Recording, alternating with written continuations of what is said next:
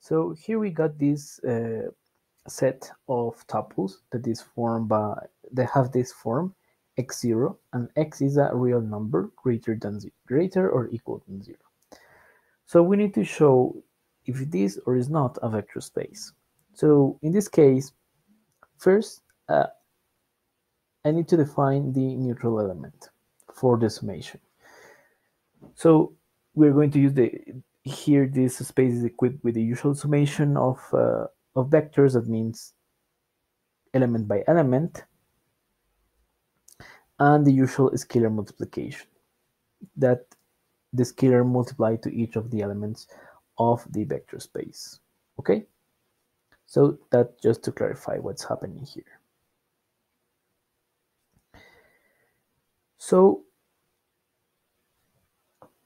let's define with respect to the summation the neutral element. That means taking into consideration the fourth axiom that say that it exists a neutral element on the possible vector space, on the vector space in this case, such that if I pick another vector u on the vector space, u plus the neutral element is equals to u.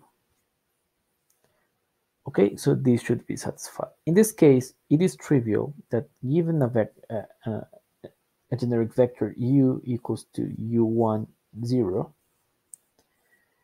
this is part of B, then u plus the 0, 0 vector returns u, because this is equivalent to having u1, 0 plus 0, 0, and this is just u1, 0.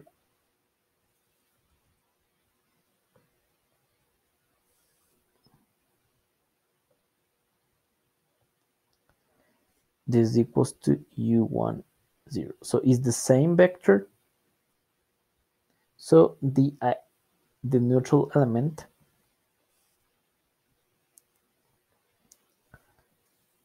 is equals to the 0 vector. Okay, so this is important. You may ask why I'm not proving the first and the second and the third axiom. Well, that is because in this case this is not a vector space, so I'm going to show which axiom it contradicts. But for that I need the neutral element. Okay, so let's continue. We got defined the neutral element on this space is 0, 0. And what happened is that this vector space doesn't hold the fifth axiom. Why? Let's consider a generic vector u, u1, 0 in this space. And what the fifth axiom say that it exists the inverse of this, denoted by minus u, that should satisfy that u plus minus u is equals to the null vector. So let's find this minus u. In this case is u1, 0 and plus alpha 1, 0. I'm going to determine the value of alpha 1 equals to the 0 vector. Okay, you can see that this is part of the vector space B if and only if alpha 1 is greater or equal than 0. So what happened is that we need to show that alpha 1 plus u1 is equals to 0. But this is equivalent to say that alpha 1 is equals to minus u.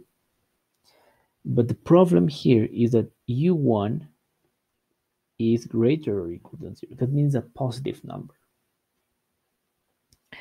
And alpha 1 is also a positive number.